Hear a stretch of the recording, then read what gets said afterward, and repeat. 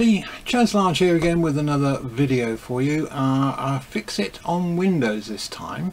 A little bit of a story. Had a friend who had for many years their computer able to just start it up and log straight in. They'd actually set no password on the computer and they were happy as Larry. They didn't bother about having a password. Obviously it's a security risk, but for them it seemed to be okay.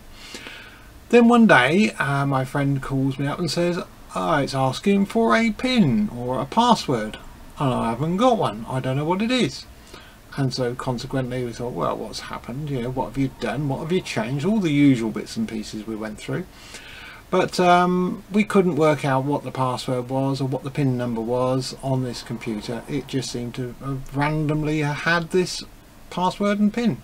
Well, I looked into it since later on and found out that the reason most likely is a recent Windows update which basically turns off no password facility. It used to once upon a time, Windows 7 onwards, you could go into a little utility and you used to be able to set no password, or this user can log in without a password was the actual application. And it was really basically a standard Windows setting. That setting has now been removed, so any computers that you've got, if you've got a computer running that when you start it up logs straight in and you do all the latest updates, and this was to 21H1 Windows 10, you will find that that facility will stop working and you will have to put in a password. So further research went into looking at how we could work around this a lot better than having to do a reset and so on.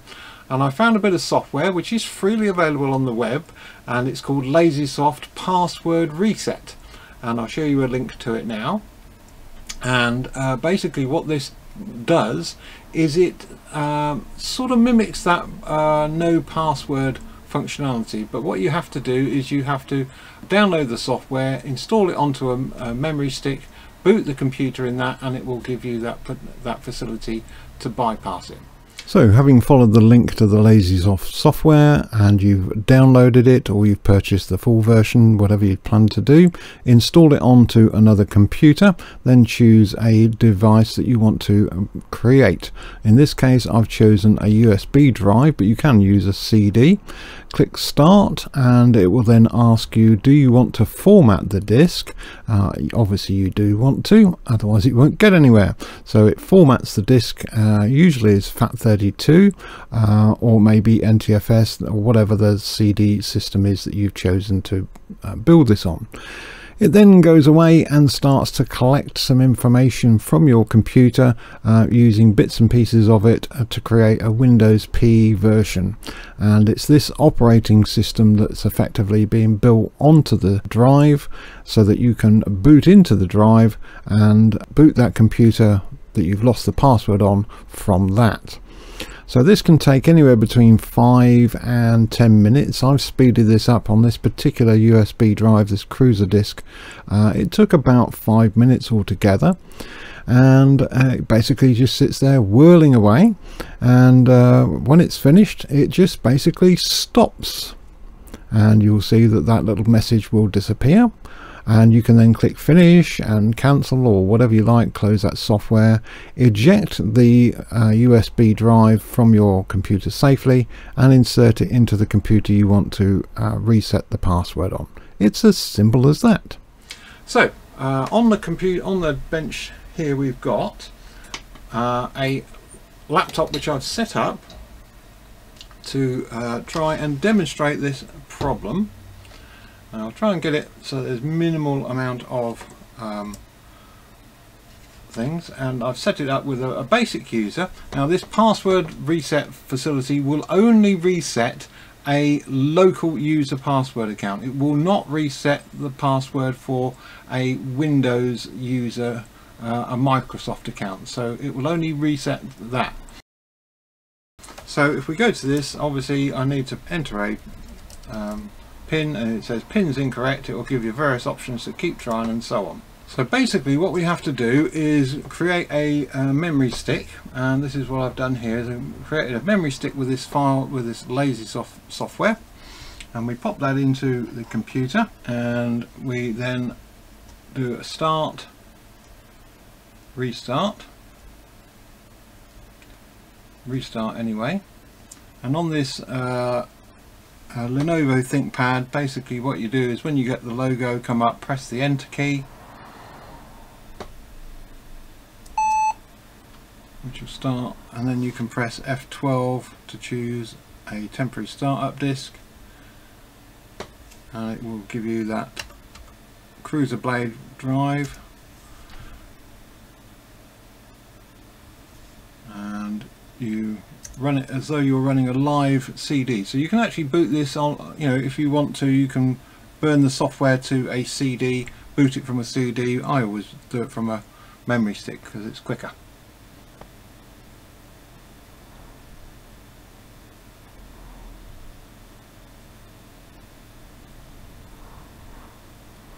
So it's basically running its own version of Windows PE.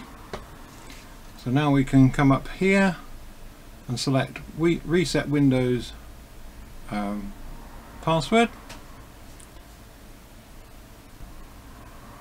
and it's free. So it's free to for non-commercial use only. For commercial use you have to purchase the professional edition, which is not that expensive, but I don't intend to purchase it because I don't intend to use it on a commercial basis. So we click yes. So it tells us what version of Windows is installed, Windows 10 64 volume 1, and we can reset the local password. That's what we want to do. So we select next, and it will then give us a choice of local users that we can reset. So we can choose user 1, which is a local user, and we can reset that. We don't need to worry anything about putting into the boxes. You don't need to do that. Just click the big blue button, reset, unlock the password reset, and you can go back as well and reset the local administrator. Okay, the local administrator account is there by default. It's always going to be there. So if you haven't got a local user account like we had there, user 1, you can reset the administrator, and then you can log in as an administrator on the computer. So once we've done that, we've reset it. We just click cancel, start, shut down the computer, click OK. Computer will now shut down. Remove the memory stick, power it on. It will boot as normal.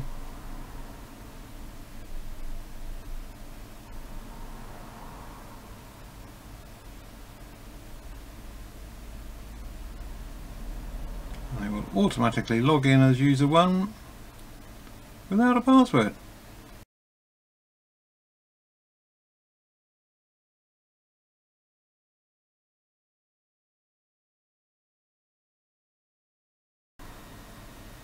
And there we go.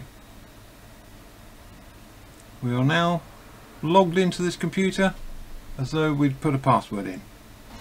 Okay, so it's logged us in automatically, and it's done that because it's changed the password to a blank.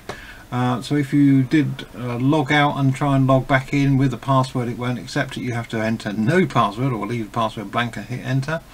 And you then can change your password by doing the usual password reset through the account, settings, scroll down to use accounts, go to sign in options, go to password. It will tell you you don't have a password. You now need to add a password, and your new password, type it in.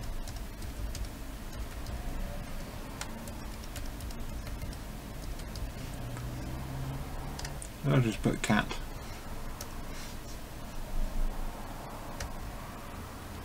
I'll click finish. So it's now changed my password. So now if I restart the computer, it should now, when it gets to the login, prompt me for a password once again.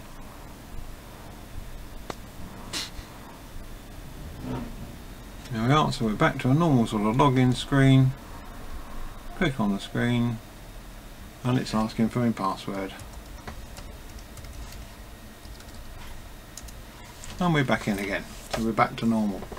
So if you've got a local user account, you can bypass the password to reset it to 0 or a null, whatever you want to call it, nothing, and then it will allow you to log in, and then you can then reset it through the user account settings.